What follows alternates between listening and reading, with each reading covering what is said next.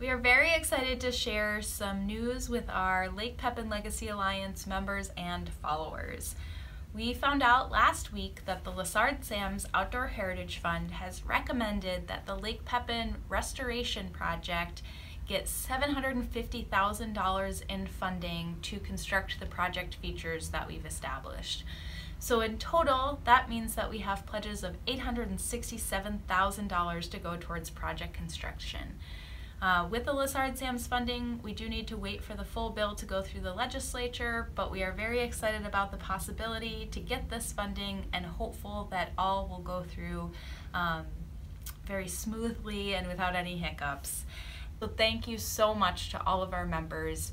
Your contributions, your commitment, your voice makes this work possible, and we really could not do it without you, so thank you.